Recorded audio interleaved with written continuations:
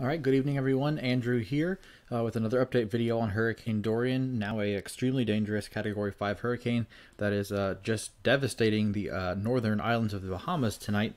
Made landfall earlier on the Great Abaco Island, or the northern Abaco Island, as a Category 5 hurricane with maximum sustained winds of 185 miles per hour with gusts over 200 miles per hour, and actually tied the Atlantic Basin record for the most intense landfalling hurricane in terms of wind speed with the Labor Day hurricane back in 1935. So a very tremendous system here. You can clearly see on satellite imagery.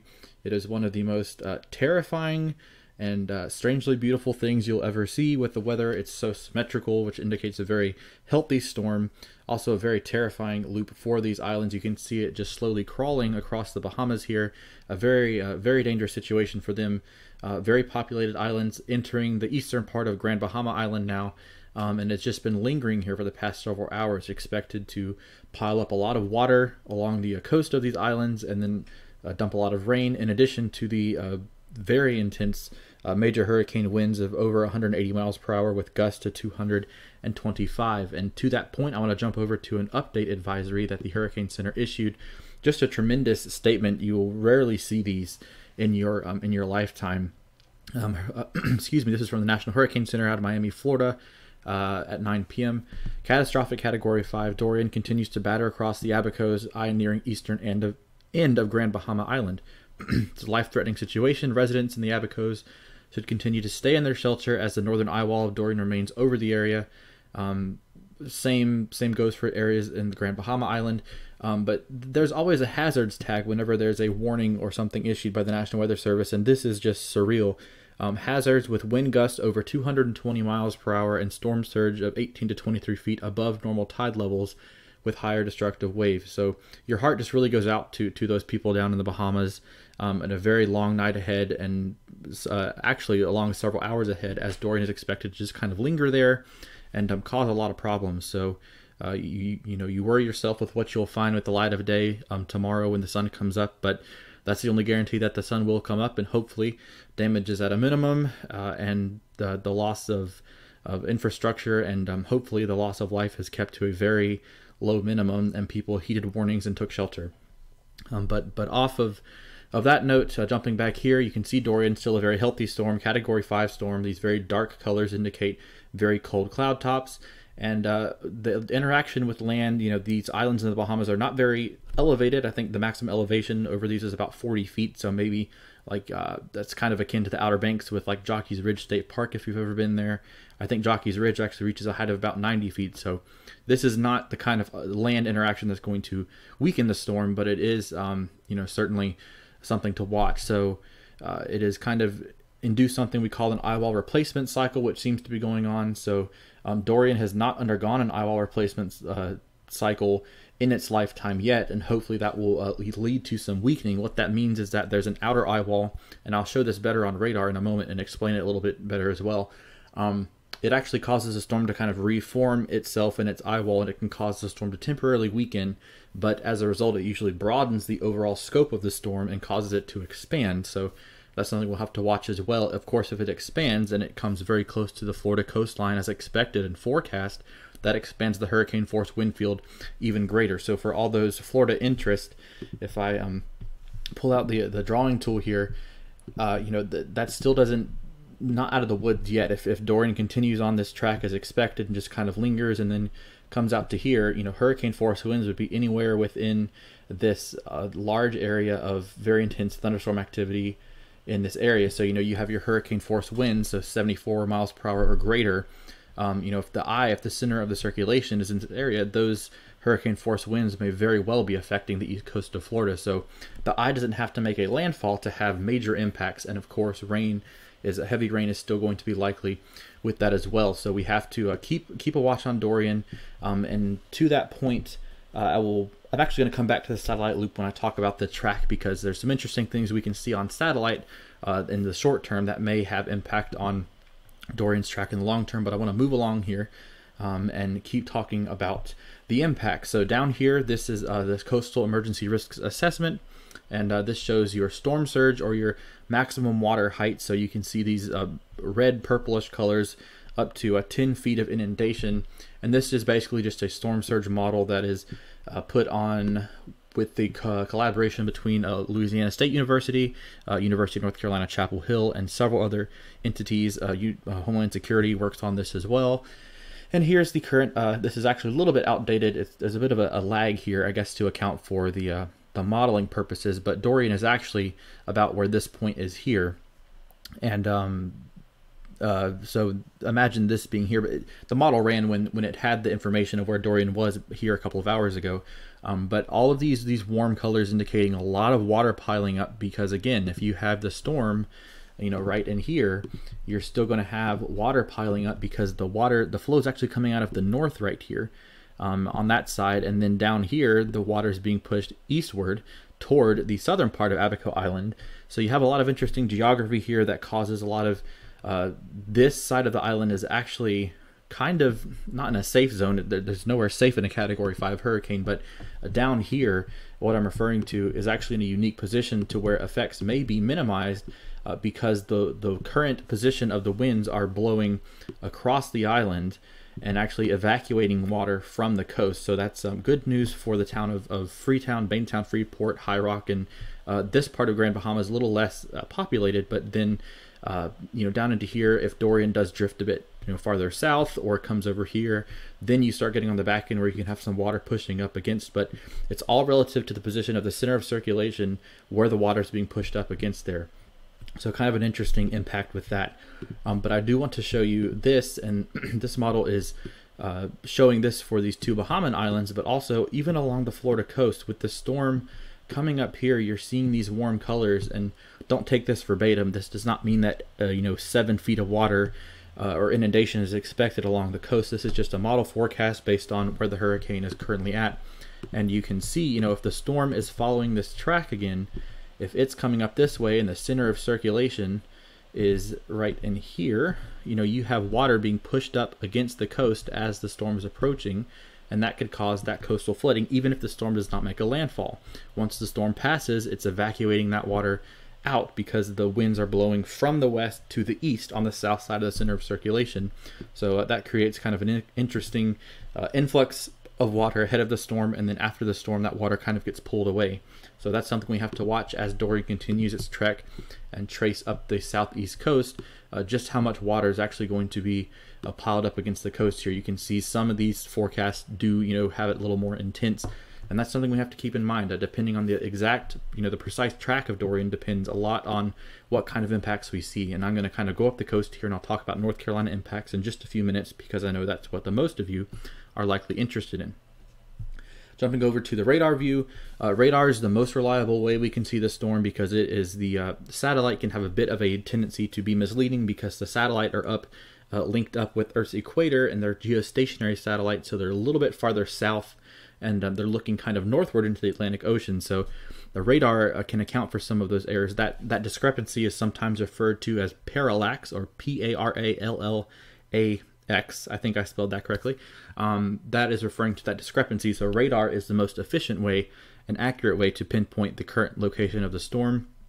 And again, here is Grand Bahama Island that I'm going to highlight here in this magenta color.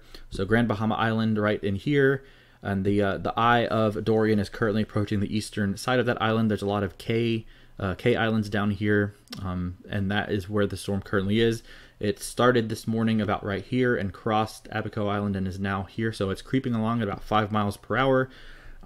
Something we have to really start watching here is just when Dorian will start to slow down and begin its turn toward the north, because that is critical in determining how, you know, what trajectory it finally takes up the coast. I mentioned in last night's video a lot. This is a game of inches, a game of miles. If the storm is moving just 1 mile per hour faster than modeled over 24 hours, that results in a 24-mile error because you're moving at 1 mile per hour. And if it's moving faster than modeled, the model position is going to be 24 miles east of where the actual storm is. So that's something to keep in mind. It's a very sensitive forecast, sensitive to a lot of different moving parts. So here on Florida, the National Hurricane Center has gone ahead and issued hurricane warnings because hurricane conditions are expected along these areas still.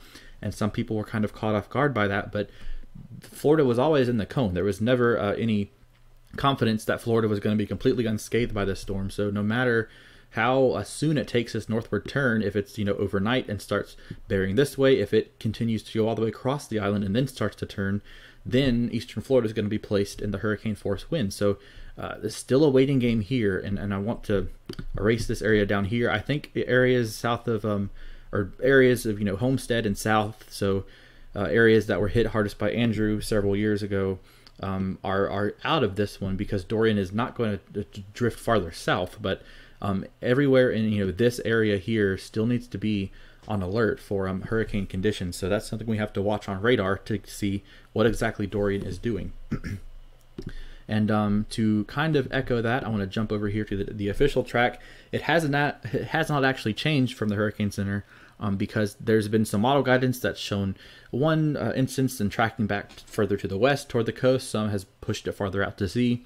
Again, it's kind of a moot point to look at one model run. There's going to be hundreds more model runs before the storm actually gets to the Carolinas on between Thursday and Friday.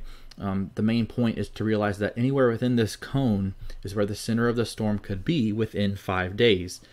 The impacts are not limited to the cone, though. So if the center of Dorian is in this area come Thursday afternoon, then the forecast was very accurate, and the impacts are probably limited to this zone here.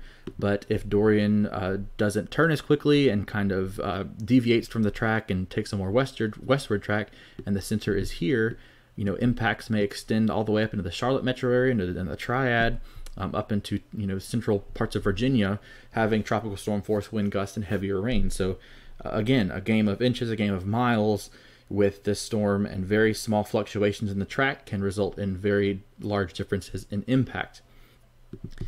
Jumping over to the earliest wind arrival, a lot of people have asked, what is it going to look like when the storm passes by here or gets here on Wednesday, Thursday, Friday. So the main day for the main day for North Carolina impacts are going to be on Thursday. So you see this earliest reasonable arrival time of tropical storm force winds, which is 39 miles per hour or greater, or 40 miles per hour or greater, I guess.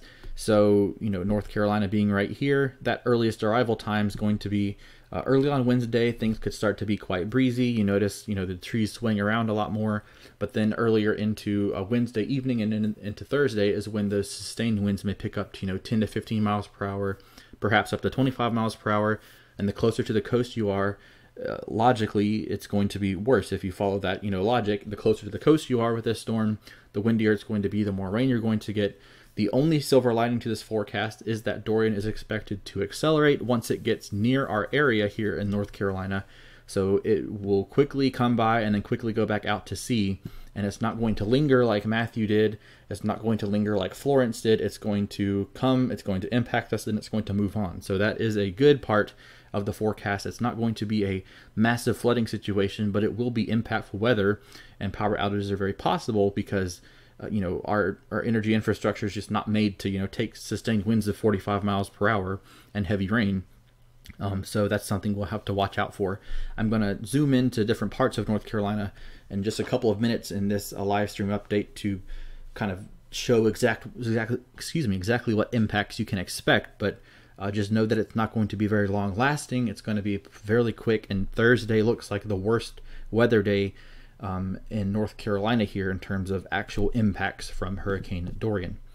And then talking about the rainfall, this is the rainfall forecast from the National Hurricane Center, this red color indicating 10 to 15 inches, and you can see that kind of echoes the main forecast track as it stays off the coast.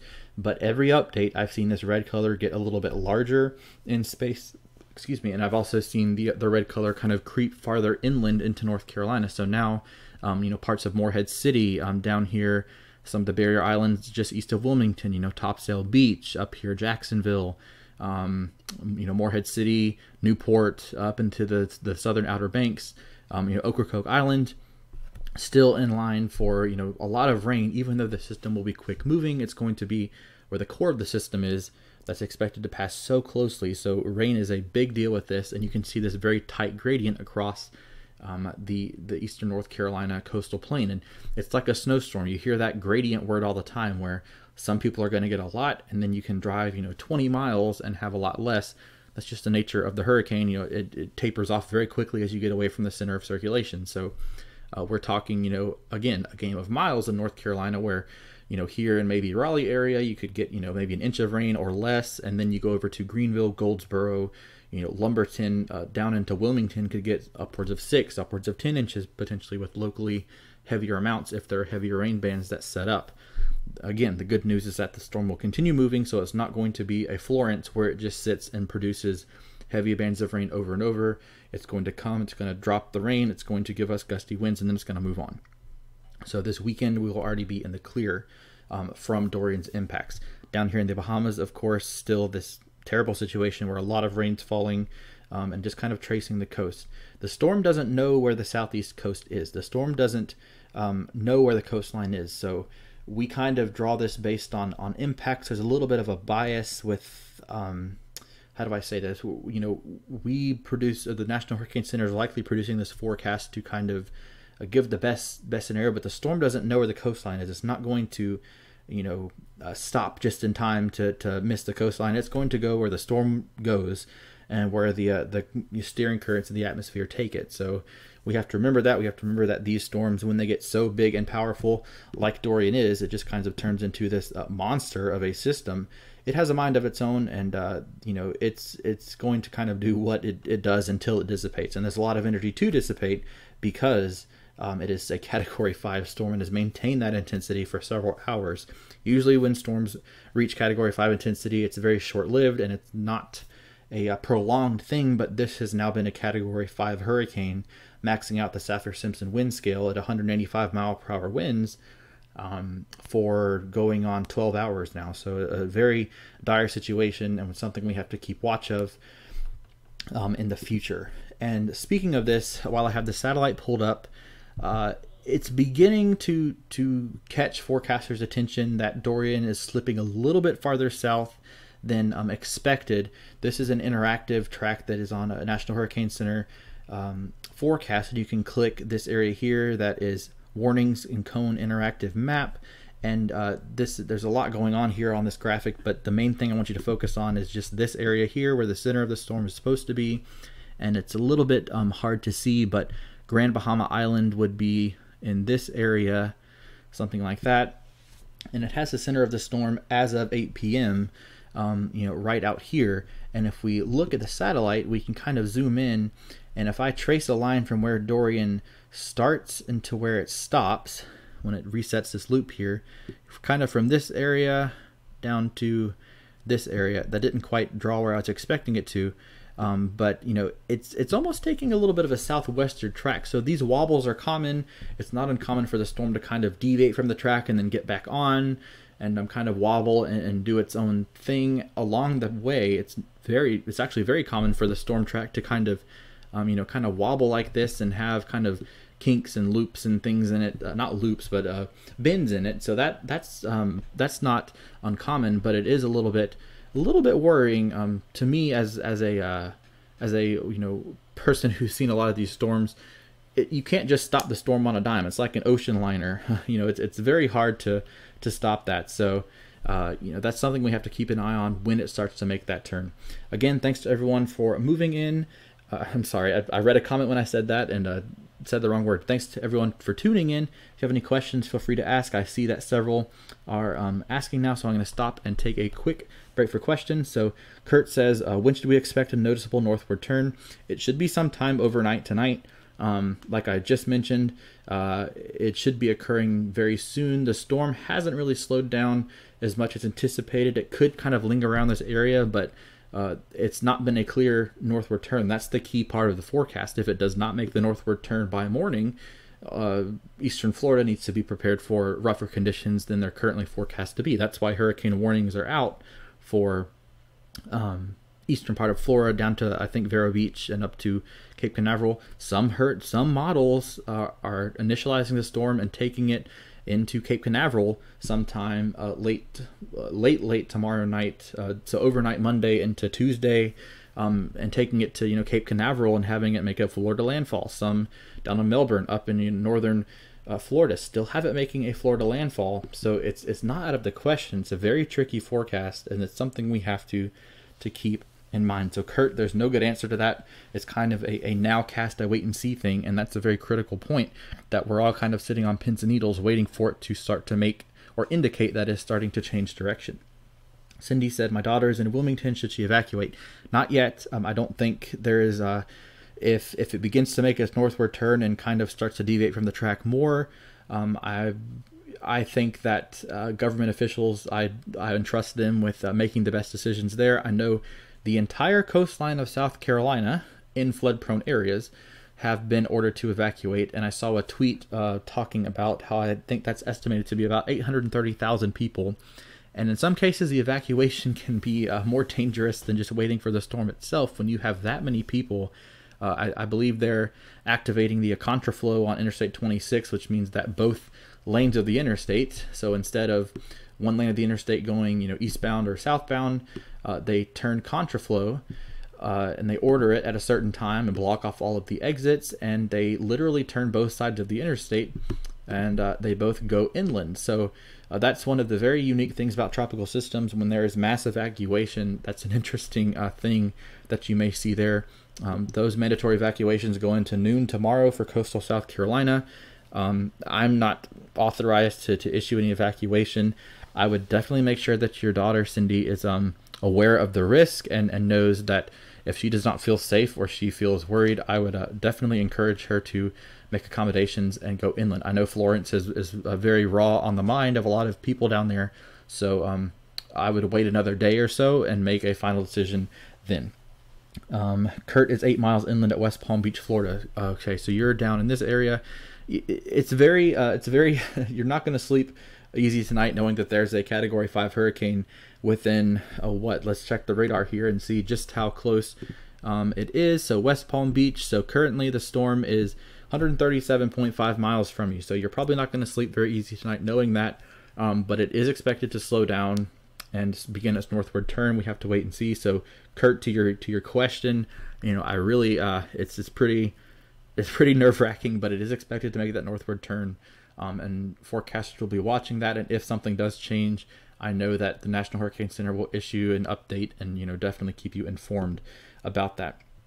Justin Matthews asks, Andrew, Emerald Isle, Crystal Coast, hurricane force winds. It's a possibility, so I'm going to go back and jump over to the forecast cone here. So Emerald Isle, it's very possible. I actually just closed out the tab that I wanted to have there. I want to pull up this interactive map and show you that if you overlay the center of the forecast track currently, it brings it very close to eastern North Carolina. So I wonder if I can get this to look a little bit more transparent. I guess not. But here's Wilmington down here. The center of the current official forecast track for Dorian brings it, well within 50 miles of Cape Fear, and then down here Cape Lookout, and then Cape Hatteras down here. So our 3 capes in North Carolina getting very, very close, and some guidance even has it making a landfall in Cape Fear, going up through eastern North Carolina into the Pamlico Sound and out a little bit farther. So to your question, Justin, I'm going to actually pull up this here, which is a simulated infrared satellite. So this is basically guessing what the storm's going to look like on satellite, and I want to show you a key part of the forecast that's not, I feel like it's not being addressed by the Hurricane Center. When a storm is this powerful and it weakens, it expands in size because all of the energy that's pent up inside has to be expended in some way, and that is expended by expanding the wind field and making the storm grow in size. So if we advance this infrared satellite image, which seems to have frozen up on me here, I'm going to quickly refresh it. It's going to expand in size in order to accommodate for a weakening system. So every time I hit click the mouse here, it's showing a so that might be why it's freezing up if I'm clicking this area here. Let's see here. There we go. So every time it advances here, we're going forward 6 hours, and you can see the storm. It's very obvious where the storm is, and then it continues to scrape the eastern coast of Florida, and it begins growing in size. The northern fringe of the storm is kind of drawn up into North Carolina. So this is by 12Z Wednesday. So this is early Wednesday morning. You know, the center of the storm could be just southeast of Jacksonville, and then it continues to go up. The storm continues to grow in size, and this northern, what's happening is colliding with a trough out here in the central United States, or eastern United States, I should say, and it's kind of causing the northern part of the system to be drawn out, and in here can be very heavy rain bands ahead of the system, like with Hurricane Matthew. The eye remained offshore for Matthew, but we had a ton of rain in central North Carolina. So Justin, to your question, with a storm that's going to grow in size because of the energy dissipation of it weakening, it's very likely, you know, this has it coming and making a landfall in the coastal plain of North Carolina. This is from the Global Forecast System, so the GFS, the American model. So a North Carolina landfall is not out of question. It is in this cone of uncertainty. This, you know, that is not out of the question that a North Carolina landfall is expected. It's expected to do so as a strength of a hurricane, which, well, it is a hurricane. What I meant to say, as a Category 2 hurricane. So it's going to weaken substantially before it gets here, and that's certain just because it's going to travel so far north into cooler waters. And when the storm is nearly stationary like it is right now, it's drawing up all of the warm water and being used for intensification of the storm, and then it taps into the cooler waters at depths of the ocean. So if it stays in the same spot for too long, it actually causes itself to weaken. So we'll hope that it begins to weaken shortly, and as it crosses over the Gulf Stream into a little bit cooler waters here in the continental shelf of North America, it should weaken quite a bit. But this is just to show that the storm's going to grow in size, and therefore impacts could be felt very far inland. Teresa, Jennifer, Jordan, Cindy, Beth, thank you all for joining. Fingers crossed for Palm Beach. Yes, hopefully there are minimal impacts from that. So if you have any questions, feel free to comment. I'm just going to start winding down here with a couple of final thoughts. In terms of North Carolina conditions, I've shared this last year during Florence, and I'll share it again. There's a great app you can download called readync.org that is run by North Carolina Emergency Management, and that is a great app to download. It doesn't hurt to, it's free to download. It doesn't hurt to have it on your phone no matter what. It can be a little bit clunky at times and a little bit slow if a lot of people are using the interface, but it's great to have to look at current weather conditions, traffic. You know, the big deal with Hurricane Florence was how many roads it knocked out, over 1,200 roads in North Carolina. Power outages, you know, and a lot of great information on this app. So download it. It's readync.org. I think you can just search ReadyNC in the App Store or Google Play or whatever, you know, means of getting apps you use. Definitely something to add to your mobile device or your smartphone. Download this app and put it on your phone if you are a resident of North Carolina. I think that's very, very important to do. Justin, thanks. Absolutely. That's one luxury of not being part of a TV entity or something. I can give a little more individual attention. So if you have further questions outside of this broadcast, feel free to message me, tweet me at Andrew WX Center on Twitter, and I will try to address your question the best I can, or I'll find someone who can help you. Because, you know, with such a strong storm, it causes a lot of storm anxiety, and there's a lot of information being thrown around, so it can be quite overwhelming at times. So I think that was about all I had planned. I wanted to pull up two graphics here before I wrapped up, and this was a graphic from the briefing from the National Weather Service in Raleigh earlier this morning. So there's a lot of words here, so just pay attention to the colors right now. So this red track would be worse, the worst, I should say, for central North Carolina. Moderate to perhaps bands of heavy rain, moderate to perhaps heavy bands of rain is what that should say, which could lead to localized poor drainage flooding as the storm moves through. The orange track, which is currently the forecast track, coastal North Carolina would get hit pretty hard with a lot of impacts. Wilmington, Cape Lookout, Cape Hatteras all having storm surge from the storm. That is when the ocean literally, you know, kind of creeps up onto the shore because the storm is pushing water up against the coastline. You have heavy rain, and then you have the hurricane force winds. And a lot of this depends on how much Dorian weakens before it gets to North Carolina. It could maintain its strength. It's kind of defied the odds. You know, if I go back to the satellite image, you know, I've seen a lot of hurricanes, and I've never seen one quite this scary for this long. It's maintained its Category 5 intensity for over 12 hours now, or right at 12 hours. So that's certainly something concerning with it interacting with land, with it tapping into with it slowing down, it's reaching that colder water, and it should begin to start weakening. So something we have to watch. But this satellite image is certainly something you don't want to see when you wake up in the morning, because the storm is just kind of defying the forecast at that point, and that's something we have to keep an eye on. Jumping back to this graphic though, hopefully it gets pulled back out to sea. If certain steering currents are stronger or weaker than forecast, the impacts will be lower along the coast, and we really won't get much more than a breezy day and maybe a couple of scattered rain showers. The orange track, more coastal problems, even the coastal plain of North Carolina getting a lot of rain, and then red indicating where the heaviest rain could impact central North Carolina. And to kind of put that graphically, this is a graphic from WRAL in Raleigh, where this pink shade is, hurricane force winds possible, some flooding is possible, storm surge, of course. If your county has a coastline, I would be preparing now for hurricane force impacts. That's what the forecast is currently looking like. Strong tropical storm force winds in this red zone, so anywhere east of Interstate 95 and then east of Interstate 1, or U.S. Highway 1, I should say, tropical storm force winds are possible, some flash flooding.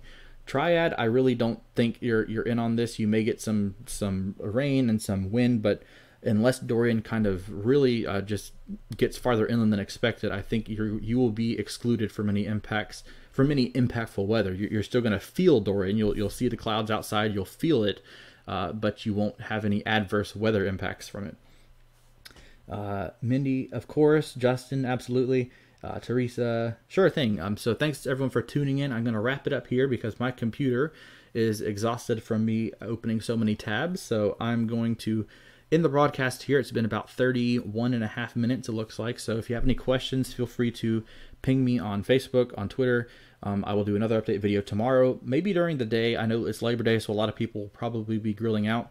Labor Day is going to be beautiful tomorrow. Still hot and muggy, but beautiful in terms of relative to the impacts we will see from Dorian on Wednesday through Friday, as seen in this graphic, with Thursday being the worst weather day in North Carolina. I will try to do an update as well, and just kind of touch base and see what Dorian's doing. We'll see what it does overnight. Send your thoughts out to the Bahamas, because they're getting absolutely devastated by this storm, and we will see what Dorian does, and we will see what the future holds, and how this storm writes its way into the history books. So thank you everyone for tuning in, and remember to stay safe, be smart, don't listen to emergency officials for evacuation orders. I know someone had asked about that. I think it was Cindy. Just listen, heed warnings. If hurricane warnings are issued for the North Carolina coast, make sure you heed those warnings and do what you think is best, do what you think is smartest, and be safe, and always be kind to one another. These storms can be very stressful, and everyone is under a lot of stress with these storms and can be kind of on high alert. So be kind to one another and take care of each other and be safe. And I will see you on another video update. Thanks for watching.